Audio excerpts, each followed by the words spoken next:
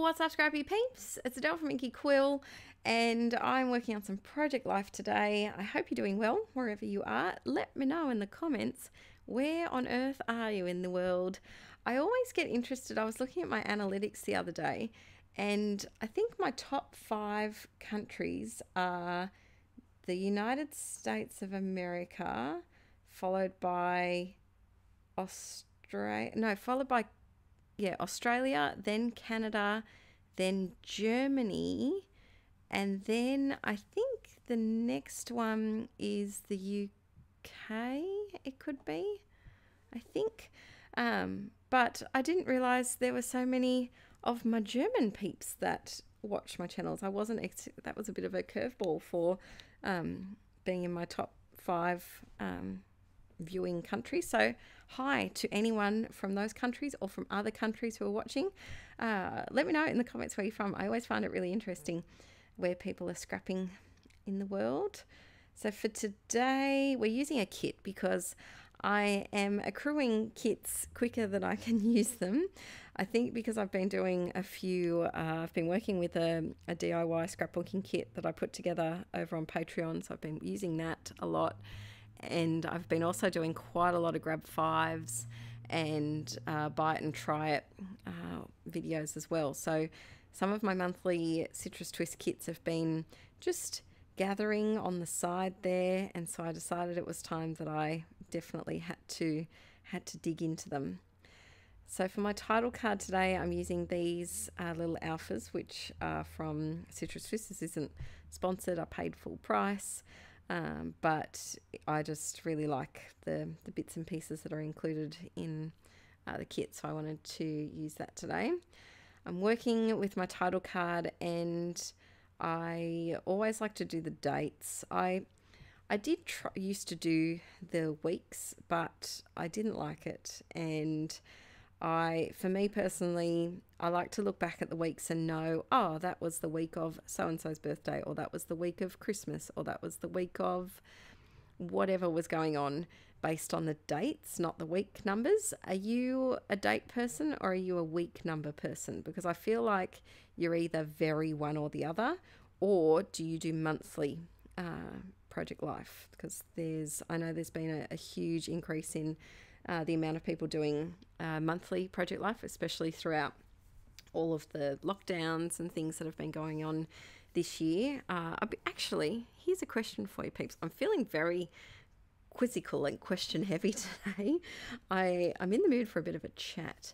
But let me know, has the situation with the world and the pandemic changed the way that you are documenting this year? So if you do project life, have you changed it up because you're maybe not going as many places as you used to, or maybe you're working from home where you used to work out of the home? I'd be really interested to know if it has changed your scrapping process in any way. For me personally, I'm not up to scrapping 2020, so I can't say it's changed anything yet. I do find that I take probably just as many photos, but that's because Violet was born at the end of last year, so I'm still taking a ton of photos, and I think I'm keeping the 12 by 12 size, but I'm not sure if I will still have as many photos per week. Maybe, I don't know, we'll have to wait and see.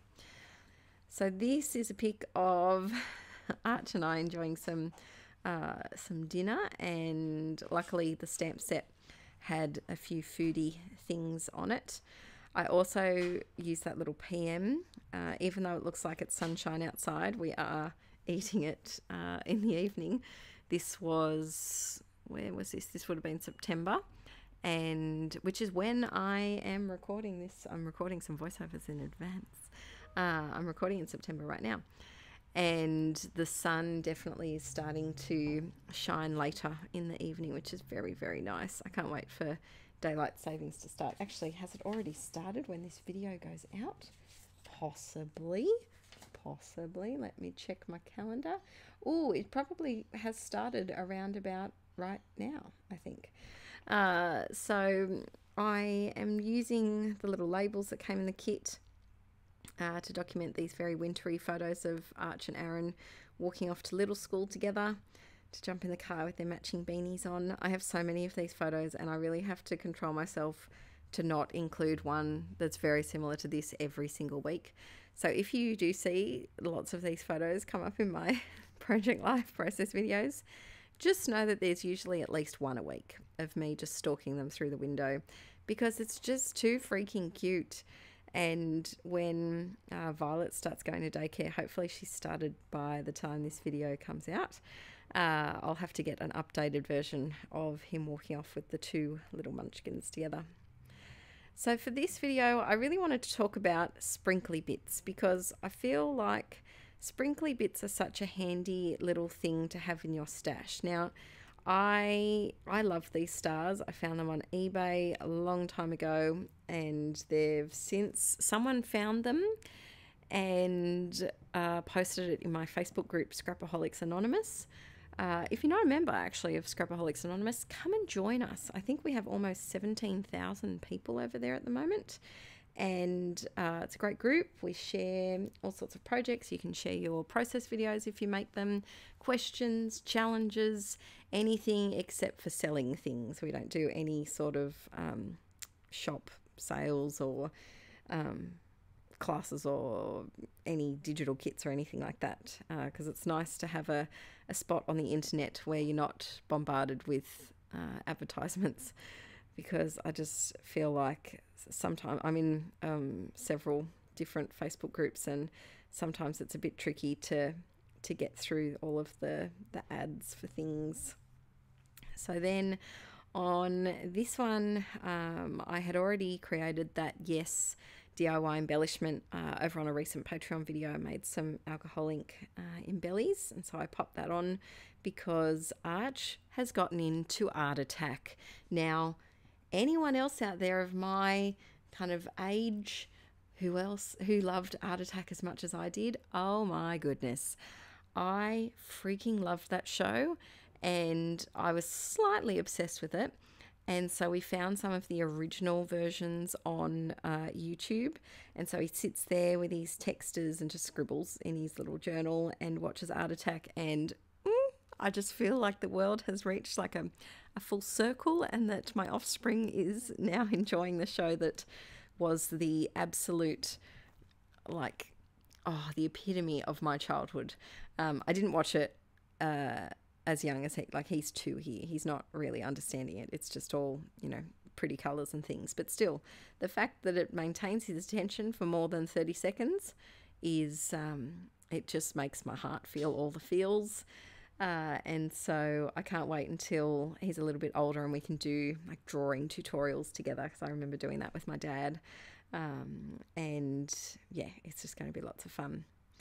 So this is a bit of a hodgepodge of all little stickers, but I love the way it turned out. And I think it kind of works with Art Attack to me, they're always sticking things down and putting all sorts of bits and pieces that were cool and colourful together, and I think that it works.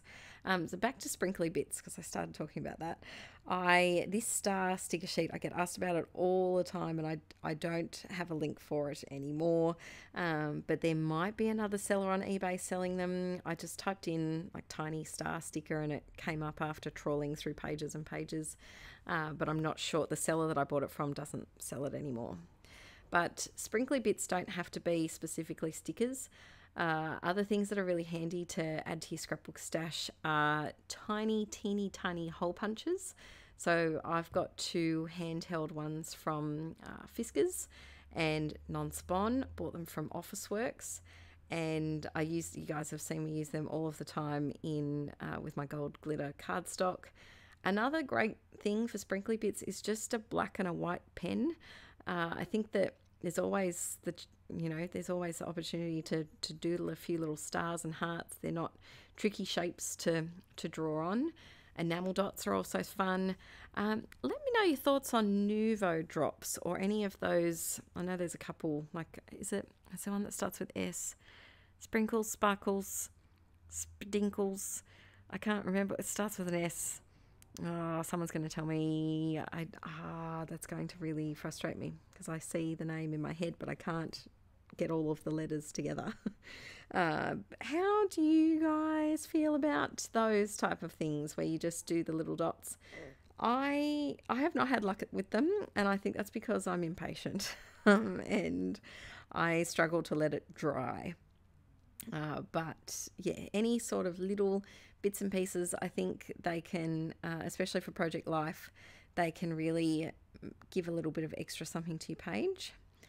This photo was when I restarted my Fauxbonichi. So on my second channel, Let's Get Inky, years and years ago, before Archie was around, 4 or 5 years ago, I started a Fauxbonichi and I freaking loved it. It was so fun to do.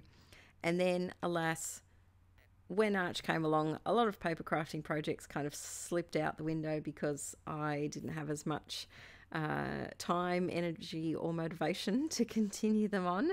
And so while I was pregnant, I thought that I would start it again. And I did film a video for that. Is that on Let's Get Inky or is that on Patreon? It's on one or the other.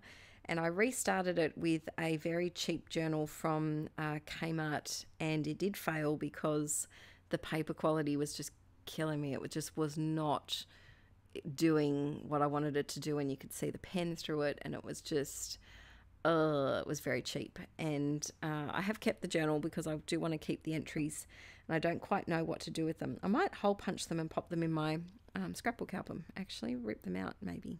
I don't know. And then I did start my Hubby, which is a whole nother story that's for another video, but alas, that is currently not in the works, but I have an idea. I have an idea to make it work. If you watch my Let's Get Inky videos and want a whole video on where my Hobonichi's at, let me know, because yes, it's a bit of a success and a fail all in one. So here's the finished page.